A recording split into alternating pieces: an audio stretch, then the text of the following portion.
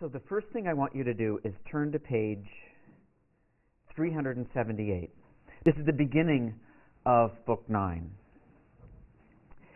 It's a curious feature, I think, of Book 9 that it begins with a consideration of talk. The narrator's lamenting the fact that Raphael has just departed the garden, and that soon, not long after Raphael's departure, that Adam and Eve will fall. And this fall is going to have an impact, and this is something that the narrator is really emphasizing here. It's going to have an impact on the way they talk. For example, it's going to be impossible after this point for human beings to enjoy a friendly conversation with an angel. So this is how Book 9 begins. No more of talk, where God or angel guest, with man as with his friend, familiar, used to sit indulgent, and with him partake rural repast, permitting him the while venial discourse unblamed. With the departure now of Raphael, man will never again be permitted to enjoy venial discourse unblamed. And venial here has a special meaning. It means allowable or permissible. And Milton's suggesting that the fall brings with it certain restrictions, specifically restrictions of language. And there start to arise constraints on speech, or what Milton calls here talk. And when you read the last two books of Paradise Lost, which we'll be doing for the next week, you'll begin to see just what kinds of restrictions Adam's speech will be subjected to. The angel Michael will continually criticize and correct Adam's talk. And the general feeling, I think, of the last two books can be quite uncomfortable for just this reason. After the fall, Adam and Eve live in a world in which mere speech itself can be blamed, or in some cases it can be prohibited altogether. The fall is imagined in books 9 and 10 to have as you can, of course, this is the event heralded in the title, so it's a big deal. It's imagined to have an enormous range of consequences, and Milton divides these consequences into essentially two categories. The first, you have the mythic consequences that take place or are imagined to take place in the physical world. And then there are also the psychological consequences that takes place somewhere within the consciousnesses of Adam and Eve. And it's with a great amount of imaginative literary gusto that Milton enumerates the mythic consequences, which he does at some length in Book 10. So you'll remember that after the fall, Adam and Eve are punished with bad weather. And Milton, it's wonderful when Milton does this kind of thing. He tries to represent this punishment with as much scientific specificity as he possibly can. So the angels are instructed by God to shift the sun around and to tilt the poles of the earth some 20 degrees from the sun's axis. And these mythically imagined astronomical alterations will bring with them the four seasons, new to earth, and of course the inclement winds, the biting cold that will plague forever and forever the sons and daughters of Adam and Eve. Needless to say, these are enormous changes. But when you consider the sheer magnitude of these cosmic shifts, it's all the more interesting, I think, and all the more noteworthy that the effect of the fall that Milton laments first in Book 9 is the effect on consciousness and the effect specifically on speech. It's here in Book 9 that Milton signals that his own talk, his own speech, has been affected by this new subject, the subject that he has no choice but to deal with now, which is that of the fall. Milton will have to alter, this is how the argument goes, he will have to alter the style of his poem in order to suit the subject matter of the fall. And so this is what he's doing at line 5, or what he tells us he's doing. I must now change these notes to tragic. And then, the change in Milton's poetic notes, these musical notes that are, of course, his poetic verses, or the nature of his literary representation, the change in these notes is manifest in a lot of ways throughout the final books of Paradise Lost. For one thing, it's here that we have the last invocation of the poem, and it's not coincidental, I think, that this last invocation in Paradise Lost is not actually an invocation at all. Milton does not directly address Urania, the muse. He can only speak of her in the third person. This is line 20. If answerable style I can obtain of my celestial patroness. Milton is unable, it seems, to address the muse directly anymore. And how big that if is, if answerable style I can obtain, we don't actually know. We don't know whether he'll be able to obtain the answerable style. There's been a huge fall off in the poet's poetic self-confidence. He can't express himself unblamed as he had tried to do in the Invocation to Holy Light in Book 3. You'll remember that question. May I express thee unblamed? He's failed here to clear the lines of communication between himself and this heavenly being. And of course, in this failure, Milton, the narrator, the persona of the poet, resembles Adam and Eve. He's no longer permitted this kind of direct dial access to Urania, just as Adam and Eve are no longer permitted their friendly conversations with a friendly angel like Raphael. They will have conversations with an angel, or Adam will, but Michael's, as you will see, Michael's stern tutelage can hardly be described as friendly. It's certainly instructive, but Milton would never be able to bring himself to use the adjective affable in characterizing Michael, as of course he did so charmingly with Raphael. So for Milton, the fall is inextricably connected to problems of language and specifically to problems of literature. And so this is what one of the things that we'll be looking at. And this is why I know I'm always beginning lectures with, can you believe it that we don't find out in Paradise Lost until now that this incredibly important thing happens? And I'll be doing it yet one more time. It's not until now. And this seems as big a postponement as any of the postponements that I've mentioned. It's not until now in Book 9 that Milton finally gets around to explaining why it is he decided to write his epic about the fall of man. Look at line 25. Since first this subject for heroic song pleased me long choosing and beginning late, not sedulous by nature to indite wars, hitherto the only argument heroic deemed, chief mastery to dissect with long and tedious havoc fabled knights in battles famed. And Milton had intended for quite some time, as we know, to write his epic poem on the subject of a fabled knight.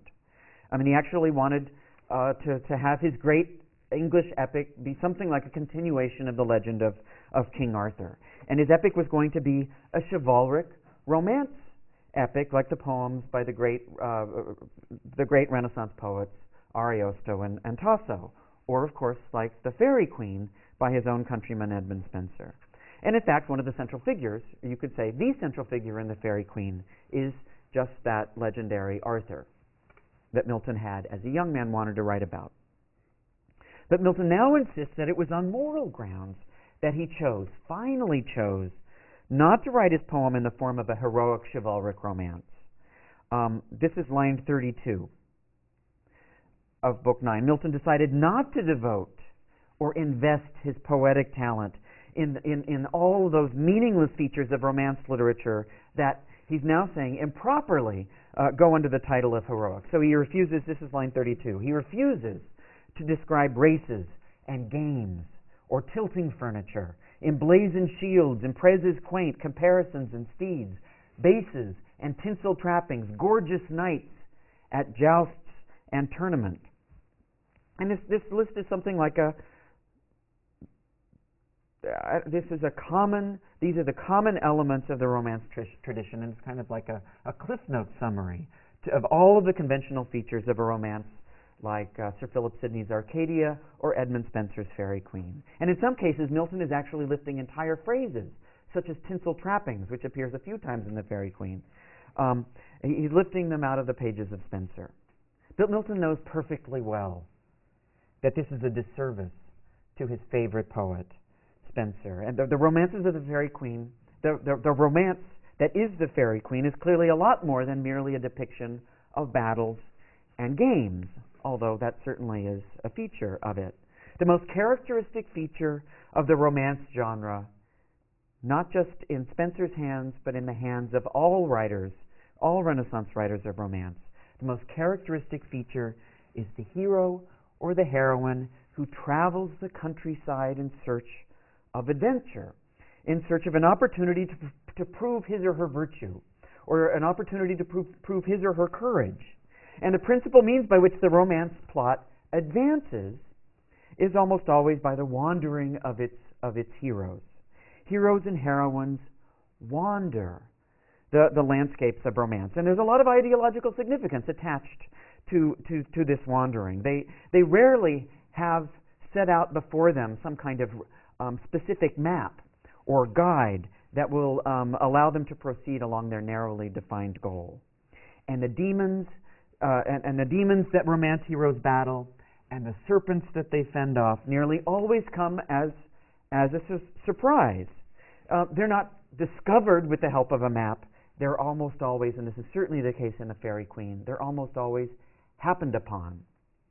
The fact that romance heroes have simply wandered into an adventure only proves their virtue and their courage all the more, once, of course, they have prevailed.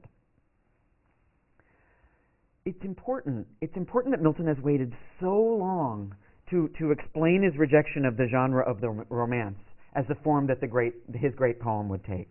And that's because the rejection of romance, I think, has everything to do, as he's imagining it, with the consequence of the fall in Paradise Lost. One of the most convincing elements, I think, of Satan's temptation of Eve is his attempt to turn her act of disobedience into an act of romance chivalry. So look at Book 9, line 692. Satan suggests to Eve at 692 that God won't incense his ire for such a petty trespass as eating the fruit. And then he continues, God will praise, rather, your dauntless virtue. In the world of romance, the idea of obedience isn't nearly as important as the idea of courage, or what Satan calls here, in perfect chivalric language, dauntless virtue. And Satan is essentially tempting to Eve to think of herself as a heroine of a romance, as if he were saying, listen, Eve, I don't know what you've heard, but you're not a character in a biblical tragedy. You're not a character even in a biblical epic. You're a wandering knight in a chivalric romance, and your only job actually is to prove your courage, to prove your virtue. And, of course, Eve is dead wrong to apply the assumptions of romance to this decidedly unromantic test of her obedience. But Milton gives us, for that moment, a little glimpse, this moment of Satan's temptation, he gives us a little glimpse into a possible alternative to the story of Eve that told in the book of Genesis. If the story of Eve had been framed in the genre of romance rather than in the genre of tragedy, then Eve might have been rewarded rather than punished for her eating of the fruit. Her courage would have been praised rather than her disobedience blamed. So Milton rejects the genre of romance, of course he has no choice but to, as a viable literary mode in the description of the fall in Book 9. But he does so only after he's made ample use, and he's exploited it to an extraordinary degree, I think. He's made ample use of the principal movement of romance, and that's the movement of wandering. This poem is filled with images of wandering, as if the poem shows traces or some kind of literary residue of the genre that Milton decided not to write this epic poem in, the romance. As if somewhere inside of this biblical epic, there's a romance epic, chivalric epic struggling to get out. When Milton rejects the romance genre in this invocation, he begins to alter the poem's sense of the meaning and the poem's sense of the significance of the very activity of wandering. So Adam and Eve, it's incredibly depressing if you, as most people have grown up listening to your parents argue. They begin bickering about the causes of the fall, and they lapse into a depressing cycle of mutual recrimination. And Adam insists that Eve fell because of the tendency she had to wander. You know, look what happened. He let her wander off yesterday morning, and you know the story. That's essentially his argument. And the subject of Eve's wandering becomes the focal point of the first marital argument after the fall. So Adam rejects Eve's wandering just as Milton is rejecting the whole genre of wandering, the literary form of the romance. And I think there's a way in which these two forms of rejection are closely related. And what's at stake with both of these forms of rejection, these acts of rejection, is a problem of language. So when Milton writes in line 20 of the Invocation that he's struggling, he writes that he's struggling to find an answerable style, a style that will answer to this new occasion, the tragic occasion of the fall. He needs to change his style in a way that can actually answer to the tragedy that he's about to describe. And so as a literary event, the fall makes its biggest impact, I think, on through a change in the style of the poem, through the systematic, and by that I mean there's something like a systematic alteration of the use of certain key words.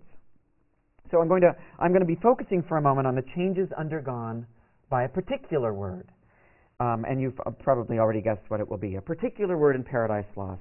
Although there are a number of words that seem to undergo similar or at least closely related changes over the course of the poem. But here I'll be looking at the word wander. The word wander or wandering or some version of that word appears no fewer than 32 times in Paradise Lost. And without question, I think, every appearance of the word is loaded. The energy charging the word wander comes from the fact, I think, that it has embedded within it or attached to it in some way the entire genre of the chivalric romance that, of course, Milton has rejected. And it's almost as if the word wander is a code word for romance.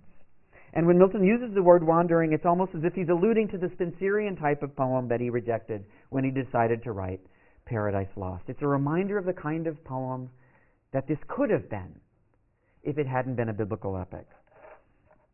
And you can see a way in which the word wandering in Paradise Lost seems to range somewhere or move perhaps back and forth between two distinct meanings. And so it's a little confusing, but I've given us something like a schematic version of the semantic spectrum that the word wander inhabits in Paradise Lost. So I guess you could think of the pure or the innocent meaning of wander is purely spatial. It is purely a spatial description of a kind of directionless or unforced motion.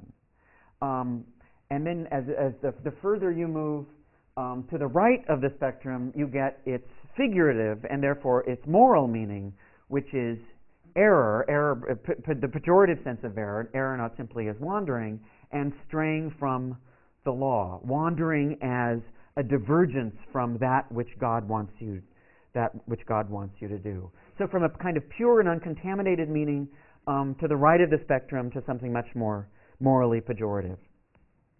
You can actually think of the word wander as something like a chivalric knight that undergoes its own set of adventures and challenges and transformations over the course of this poem. So let's look at an early instance of the word wander. This is Book 2, line 146. This is Belial in the Consult, the Great Debate in Hell. When Belial in Book 2 ponders the possibility of the annihilation of the angels, it's a horrible possibility for him. The consequence that he imagines as most painful and most absolutely unbearable is the possibility that his mind will no longer be able to wander. So Belial asks this question. This is line 146 of Book 2. For who would lose, though full of pain, this intellectual being, these thoughts that wander through eternity? And sure, Belial is a fallen angel, and Milton goes out of his way to provide a kind of doctrinal condemnation of everything in Belial's speech. But there's no sense, actually, that there's anything wrong with the general concept of intellectual wandering. And in fact, Belial seems to be quoting Milton himself from Areopagitica, in which Milton celebrates above all things the right to wander through literature, through all of one's reading and all of one's cultural exposure without a guide. Milton writes in Areopagitica that God gives us minds, and he loves this fact. God gives us minds that wander beyond all limit and satiety. And the whole principle of divine wandering, the whole principle of human wandering is given a powerful divine sanction in Areopagitica. And so initially in Paradise Lost, we have just that kind of innocent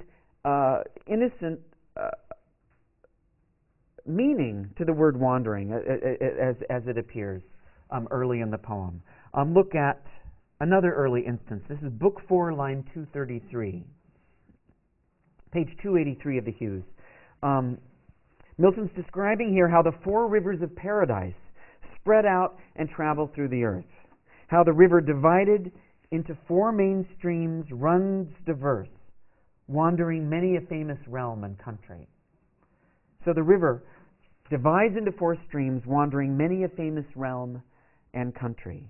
And here it's a river that's been actually cast in the role of the hero of a chivalric romance. Typically, of course, it's the knight, a chivalric knight who wanders many a famous realm and country. Now, we may be tempted to assume that because the rivers of Eden are wandering through the countryside, that there's already a tendency toward something like moral error or straying from the law built somehow into the landscape of the garden. We may assume that Adam and Eve will naturally, how could they not, stray from the proper path of obedience if they live in a natural world that is itself continually straying and wandering. But Milton invites us to make that connection, but then slaps our wrists for even entertaining it for a moment. He uses wandering here in these early passages in an almost aggressively innocent sense. He simply wants to describe a nonlinear motion, a direction that hasn't been dictated or directed by a higher power. And one of the, and I've made this point before, but one of the labors of reading Paradise Lost is knowing when to recover and then actually trying to recover the purely innocent significance of some of the poem's key words. So the idea of an innocent wandering is central to Milton's poem because the activity of wandering and the activity of wandering and the principle of free will are so absolutely intimately connected. Think about it. If wandering is a motion that doesn't follow a predetermined or predestined path, then the wanderer is necessarily always free from the constraints of an external force. Or you could say that the wanderer is always free on some level from the constraints or the guidance even of an omnipotent God. The very ability to wander, the right to wander, is something like a guarantee or a strong proof of one's freedom. In Book 9, though, this is one of the reasons this book can be so hard to read. The very notion of wandering starts to come under suspicion. And there's a sense that Milton can't afford any longer to be so free in his talk about wandering. No more talk of innocent wandering, he might have begun this book. With the fall, wandering is no longer unblamed or venial, to use those words from the opening quasi-invocation. It comes under a new set of ethical constraints.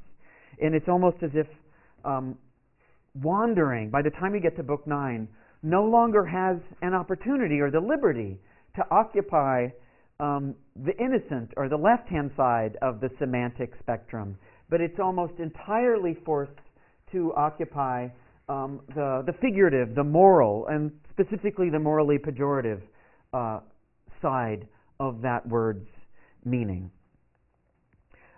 So let's take a look at how that happens. This is page 393 in the Hughes, Book 9, line 634. And Milton's describing Satan's leading of Eve to the tree of knowledge, obviously a consequential event. And Eve is compared to an amazed night wanderer, a night wanderer who has been deluded and misled by a wandering fire. And a wandering fire is a meteor moving across the sky. And at the moment of the fall, all of those wonderfully liberating significances that had been attached to the notion of wandering suddenly seem to just drop out of the equation altogether. And the evil that we have no choice but to associate with Satan the evil starts to absorb and suck up all of those innocent, those beautiful associations that the word wandering had. And so instead of a capacious semantic spectrum, you get something like a rigid and much more fixed sense of the meaning of this word wandering by the time we get to the fall. Let's look on. This is page 404 in the Hughes. Line 1134 of Book 9. 1134. By the time Adam gets around to blaming Eve for the fall, and of course he does that, the word wander has been entirely confined to the morally pejorative part of its semantic range. And so for Adam, and this is remarkable, the point at which Eve falls isn't what we know to be the point at which Eve falls, which is the moment that she eats the fruit. The point at which Eve falls, according to Adam here, is that moment in which she wandered away. She wandered away after their argument or their conversation about their separation.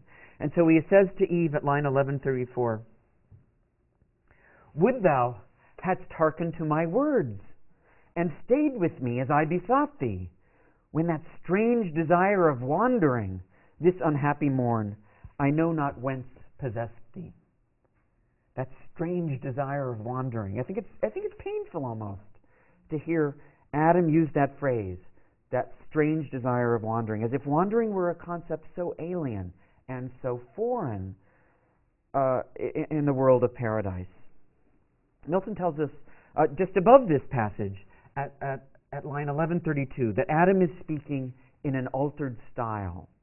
And this alteration of style is surely on the one hand the angry tone of voice that he's using as he's speaking to his wife, but it's also, I think, a certain restriction of semantic possibility, the possibility of the significances of the words that he's using. And here the word wandering can only have its morally pejorative meaning. And there's a sense in which Adam is condemning not just Eve, but the whole range of freedoms that Milton had been working so hard to establish as important, actually crucial components of his liberal universe. Well, Eve hears this, and she's right. She's right to be perfectly aghast. And she's aghast not simply because Adam is, as he is exhibiting a kind of surprisingly unbecoming capacity for rudeness. It's not just the tone of voice that appalls her. She's also appalled by the altered style of Adam's speech, by which I mean the powerfully reductive force of his talk. Look at line 1144. This is Eve. "What words have passed thy lips, Adam severe? Imputes thou that to my default? Or," and you can see the kind of quotation marks that Eve is putting in the air right now. "Imputes thou that to my default, or will of wandering, as thou callst it?" Eve is right, I think, to be surprised that this altered, this fallen use of the word wandering has passed Adam's lips. And you can almost hear her say, "Listen, what's going on? I always thought wandering was a good thing. Wandering is, of course, what the rivers in paradise do, Adam. And I thought that the right to wander is a right that we possess as creatures creatures of free will in a free place. How dare you blame the fall on wandering?" And one thing I think we can say for Eve is that she's an excellent reader of poetry. And like a good reader, she's bristling here at the suggestion that a word as capacious as wandering is capable only of one type of significance. There's a sense that before the fall, words in Milton's poems had a kind of nimbleness. There was a flexibility to them. And Milton, as you remember, Milton imagined his verse style as something like the verbal equivalent of an angel's body. His poem was a body of verse that was free of restrictive joints and limbs of the traditional rhymed couplet. And there was a suppleness that allowed words and phrases and whole sentences to assume a huge array of meanings, just as angels can either sex assume in heaven. But there's a sense in which words seem to lose a lot of their suppleness after the fall. And this depressing loss of a kind of linguistic mobility is, for Milton, I think, one of the central crises of the poem. A word like wander suddenly begins to assume joints and limbs. It becomes arthritic, and its meanings become restricted and reduced to a black and white world of good and bad. And it's not just wander. There are other keywords that undergo similar transformations. Slightly different transformations, of course, because they are different persons or different characters. But I'm thinking of words such as fruit or error or taste. Any of these would make an excellent paper topic. A tracing of the history of the word as it progresses through the poem. So words that had been so polyvalent, so multifaceted, are beginning suddenly to be concretized as moral error. The words are becoming polarized. They're pushed to the opposite poles of good and evil, and this move to reductive signification is seen to have, I think, and Milton wants us to see it as having some disastrous consequences for his poem.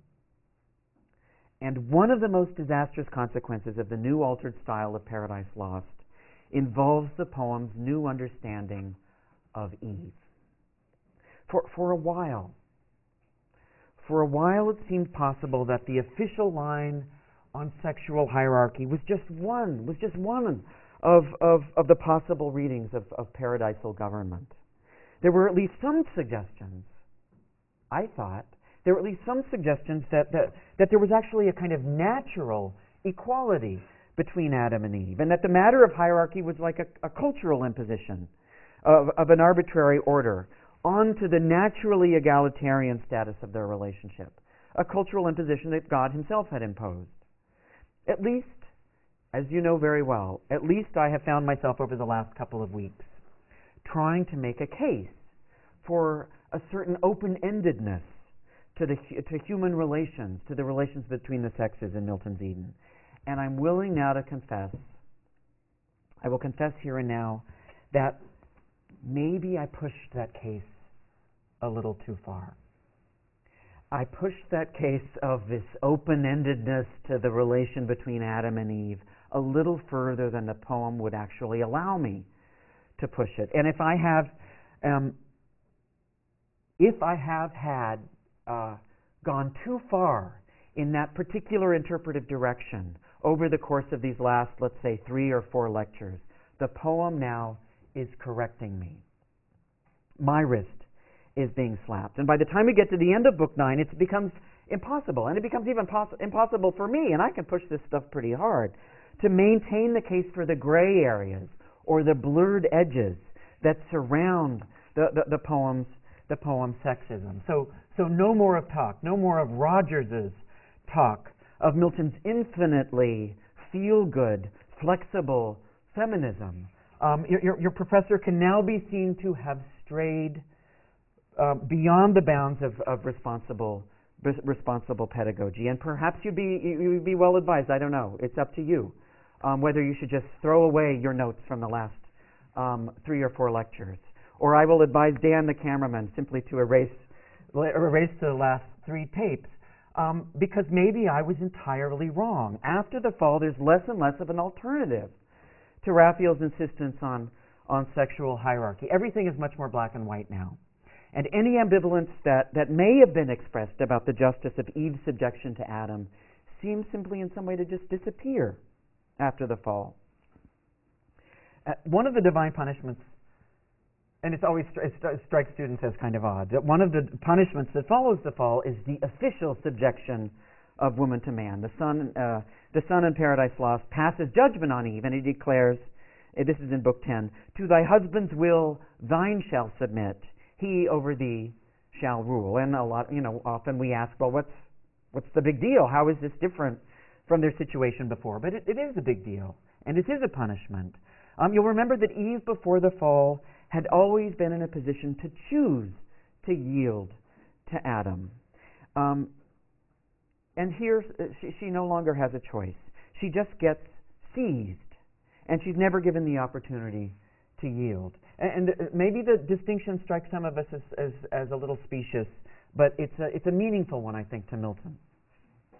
But there's more to the fall than just this official laying down of a new law, a newly rigorous and newly enforced law of sexual subordination, of involuntary sexual subjection. Look at page 427 in the Hughes. This is Book 10, line 867. There's a new subjection of language, the subjection of language to a new altered style. And in this passage, we have Adam really at his most misogynist. Eve comes to Adam to try to make amends after the fall, and Adam just lets loose with this powerful anti-feminist invective. So this is line 867 of Book 10. Out of my sight, thou serpent, that name best befits thee, with him leagued. Thyself is false and hateful, nothing wants, but that thy shape like his and color serpentine may show thy inward fraud, to warn all creatures from thee henceforth.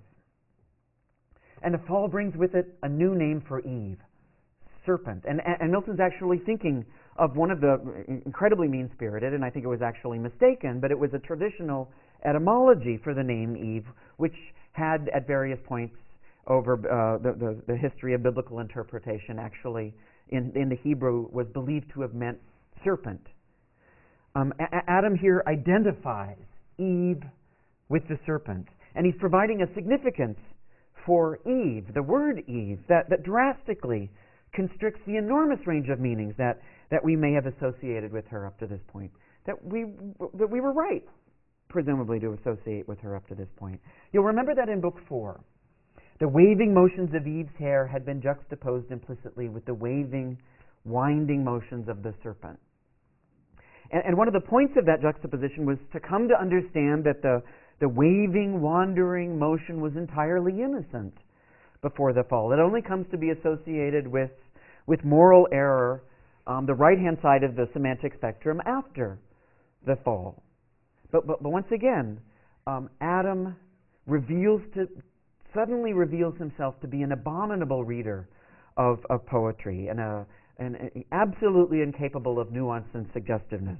And he reinterprets all of the innocent similarities between the wandering waviness of Eve and the serpent into something like an absolute identification with evil.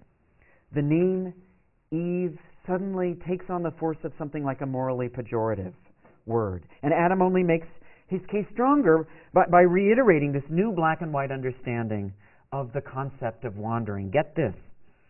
This is line 873 of Book 10. But for thee, he tells Eve, but for thee I had persisted happy, had not thy pride and wandering vanity, when least was safe, rejected my forewarning. Pride and wandering vanity. Wandering has practically taken on the force of a curse word in this sentence. It's lodged contemptuously between pride and vanity, as if out of nowhere Milton is elevating the notion of wandering to something like the eighth deadly sin. The very idea of wandering, of course, we know this, insists upon the importance of ambiguity and ambivalence. And I think it's just this ambiguity and ambivalence that Adam is really lashing out at. He's struggling to align the concept of wandering with some of the most hateful and some of the most misogynist impulses of the poem. It's important, though, to understand that it's not just, and it's depressing also to understand that it's not just Adam who's responsible for the reduction of Eve and the reduction of Eve's wandering to the status of moral error. The poem itself seems to be lending a kind of disconcerting authority to this misinterpretation of Eve. I think it's a misinterpretation of Eve. When Adam falls, the text makes clear that it's for a very different reason from Eve's fall. Eve had fallen out of deception, and Adam had fallen out of love. He knew precisely what he was doing. This is what the narrator tells us at line, and you don't need to turn there, line 997 at Book 9. Adam scrupled not to eat against his better knowledge, not deceived, but fondly overcome with female charm. Fondly overcome with female charm. Fondly overcome with female charm, what sense does that make? That's the narrator's interpolation. The narrator is giving a new, authoritative interpretation of the event of the fall. And I think it's entirely unfair. And it's not just unfair, this is wrong. Adam falls, we know this, because of his sense of his marital bond. I think he's wrong to fall, actually. But it's not that he was overcome with Eve's female charm. He says, our state cannot be severed. We are one flesh. To lose thee were to lose myself. And he falls out of his sense of connectedness with Eve. But he doesn't fall because he's been seduced by his wife. The narrator has interpreted Adam's fall in a way that I think the text itself simply can't support. And it's a central example of how reductive interpretations aren't just to be attributed to Adam, but they're beginning actually to insinuate themselves into the authoritative voice of the narrator. Book 10 of Paradise Lost is the book given to the representation of the consequences of the fall. And given that one of the effects of the fall is, as I've been describing, is something like the imaginative shrinkage that language suffers, we shouldn't really be at all surprised by one of the early and very strange actions in Book 10. It's here that we witness, that we're forced to witness, the reappearance of the debased and what I think is, for this poem, the entirely inappropriate genre of allegory. Suddenly, as if from nowhere, Milton re-injects into his otherwise realistic poem the decidedly unreal figures of sin and death. So look at Book 10, line 229. This is page 411 in the Hughes. Milton describes the sun's descent to earth to pass judgment on Adam and Eve. And at line 229, he gives us a description of a set of events that's been happening simultaneously. And he uses this meanwhile structure a few times in Paradise Lost. Meanwhile, ere thus was sinned and judged on earth, within the gates of hell sat sin and death. And with this use of the meanwhile structure of the narrative,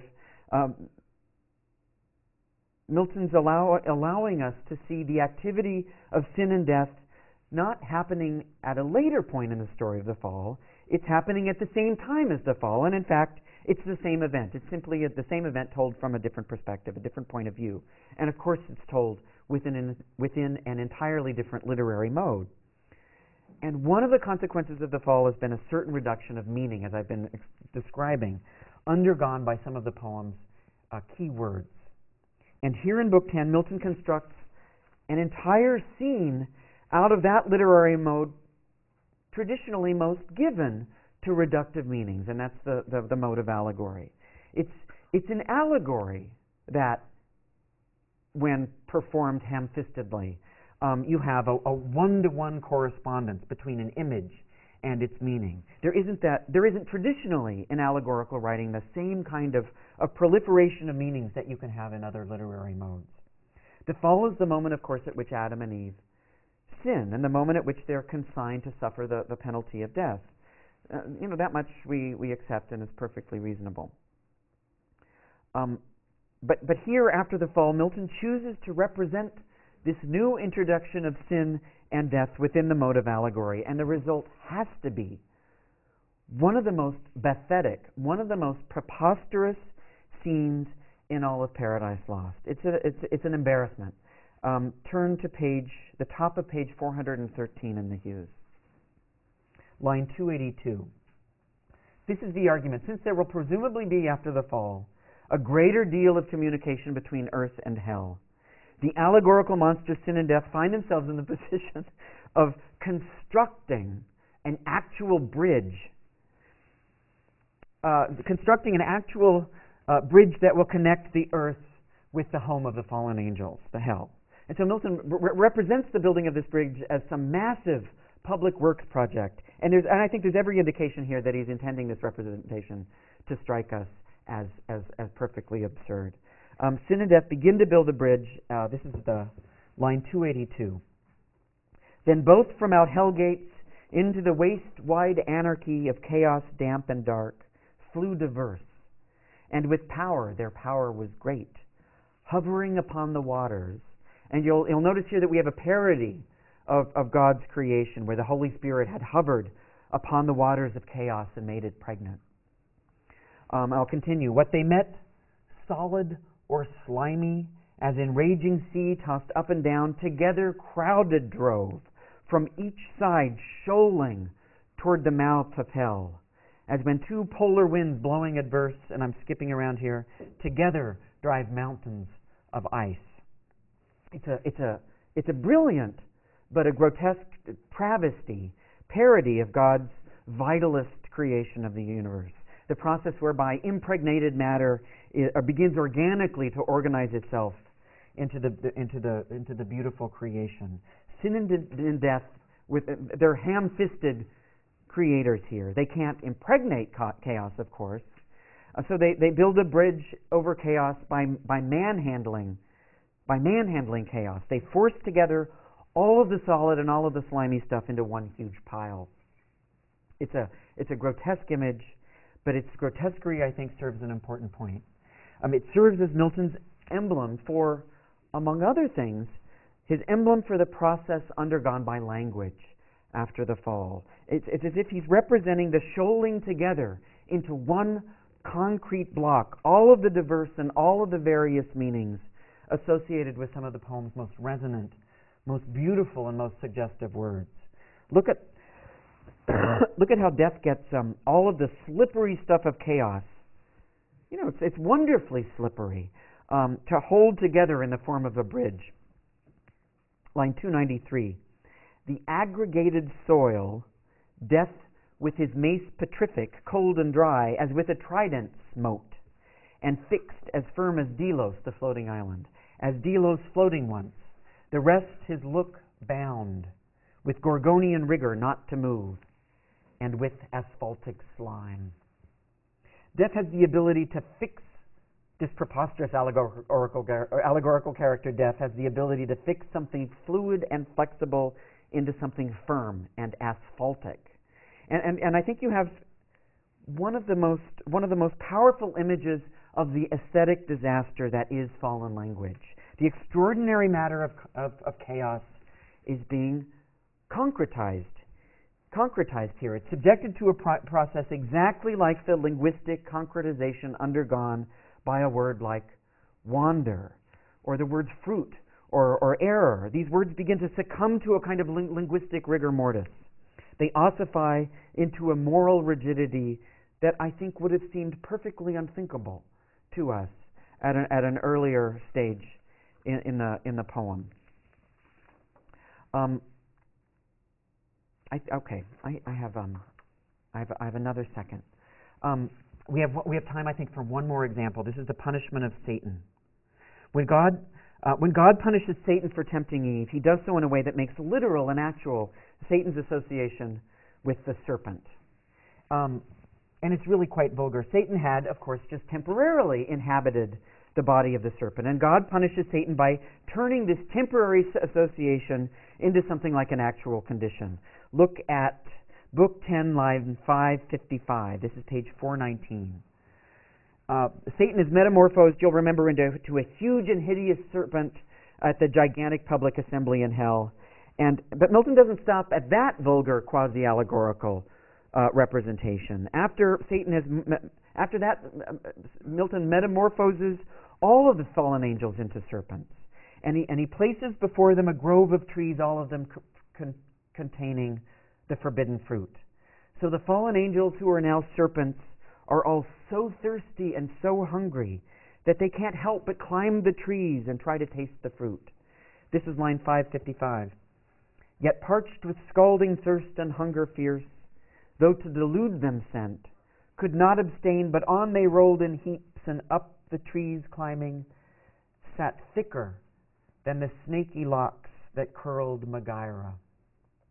Megaera was one of the Furies, the feminine figures in classical mythology who punish sin. And like Medusa, Megaera has serpents for locks of hair. And I think it's impossible to read these lines and not see in them an incredibly unfair and ugly, but embedded image of Eve. The beautiful, waving, wandering tresses of Eve have been identified now categorically and unrepentantly with the serpent who was her downfall. And the poem seems to go about as far as it can go in the absolute ossification of a character into a kind of empty embodiment of moral evil. The actual image of metamorphosis here is merely a narrative version of a process that we've seen occur in the language of Paradise Lost for some time now. Moral ambivalence and poetic ambiguity has been transmogrified into something like moral definitiveness.